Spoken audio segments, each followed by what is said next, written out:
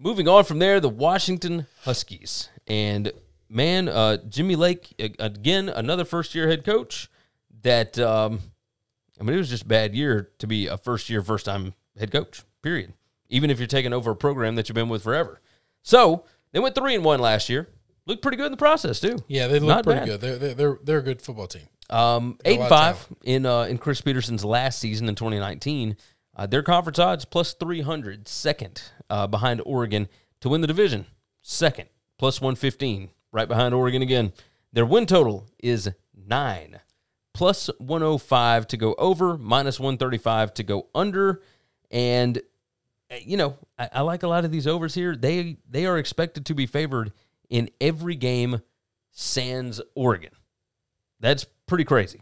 Pretty crazy to think about. Like, favored at Michigan, favored at, my word, I'm looking at it now. I'm thinking about it.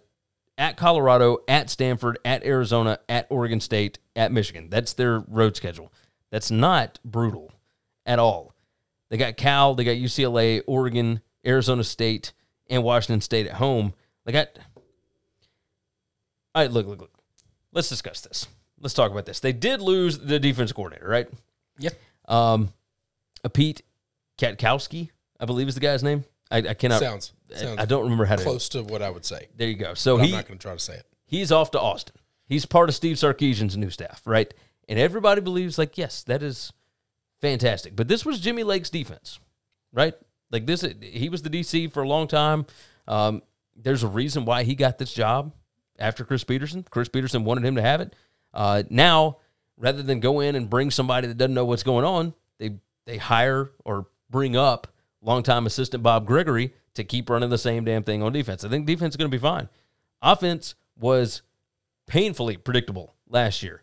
25th in success rate, which was good. But John Donovan, who got fired at Penn State back in 2015, like John Donovan is going to John Donovan. That's what he does. He's incredibly predictable, but he's incredibly efficient.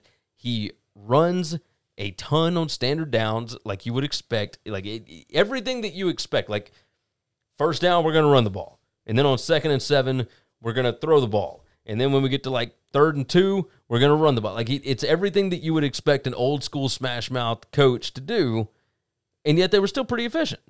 So while he's frustrating, they got a bunch of dudes back. This should be the best version of his offense that we've seen.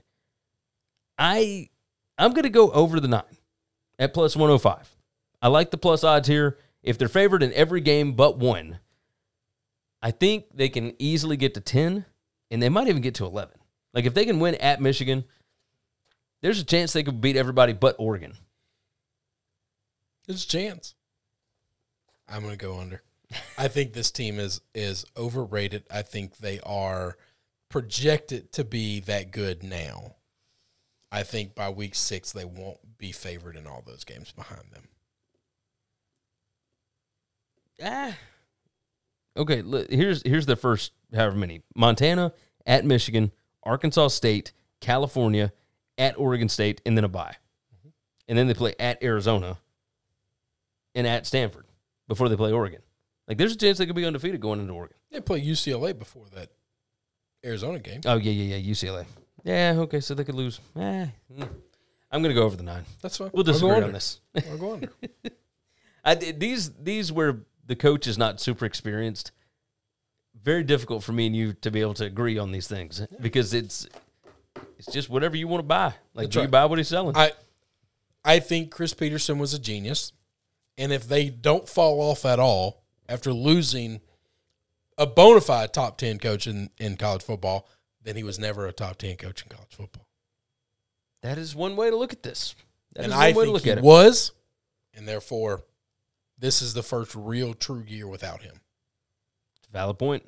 Thanks for listening to the Winning Cures Everything podcast. The website is winningcureseverything.com, and if you want to connect with us, we're on Twitter at GaryWCE, at Chris B. Giannini, at Winning Cures, or you can email us, Gary at winningcureseverything.com or Chris at winningcureseverything.com. Subscribe everywhere you need to subscribe, and we'll see you soon.